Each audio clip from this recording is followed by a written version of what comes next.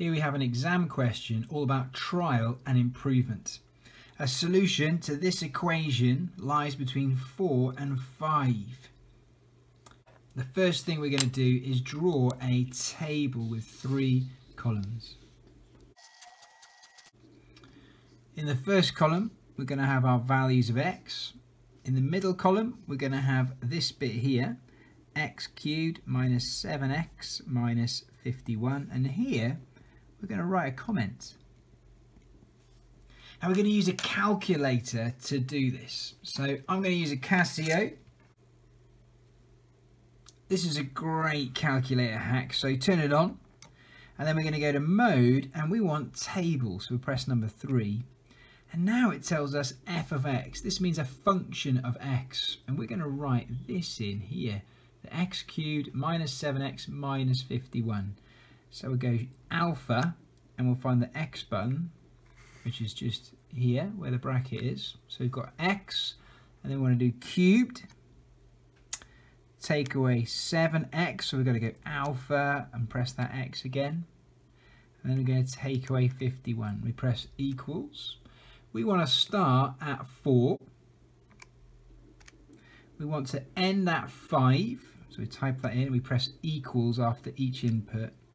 And we want to go up in steps of 0.1 because we want the answer to 1 decimal place.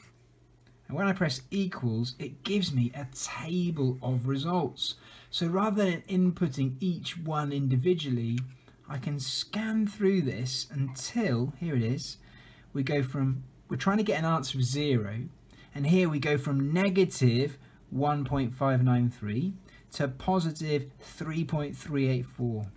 And that happens when x is 4.3, we get this bit, so 4.3 cubed minus 7 lots of 4.3 minus 51, and it equals minus 1.593. When we put in 4.4, we get 3.384. Now we want the answer to be 0. So this negative value here is too low. And this positive value here, we want it to be 0. So the positive value is too high. Now we only need our answer correct to 1 decimal place. So one of these is correct. But we need to work out which one is it closest to. So we do one more step, 4.35, and that's halfway between these. If you go back to the calculator, press the orange button, not on, press AC. It goes back to this bit with our function, press equals, but this time we want to start at 4.3. So we type that in, 4.3, press enter. We want to end at 4.4, 4.4, press enter. And we want to go up in steps of 0.01 to get this extra decimal place here. 0.01, press equals. And in our table, we're going to scroll down until we get to 4.35.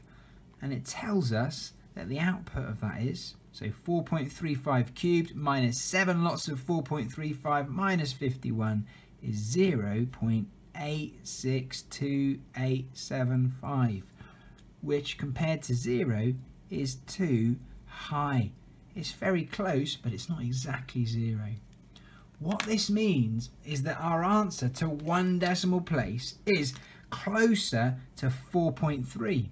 If 4.35 is too high, we go to 4.3. I'm going to circle that there, and then I'm going to write my answer clearly here. X equals 4.3 to 1 decimal place. I'll get 4 marks for this. I've used the function correctly to get my answers here. I've gone halfway between the 2 that were highlighted to me, and I've selected the correct one.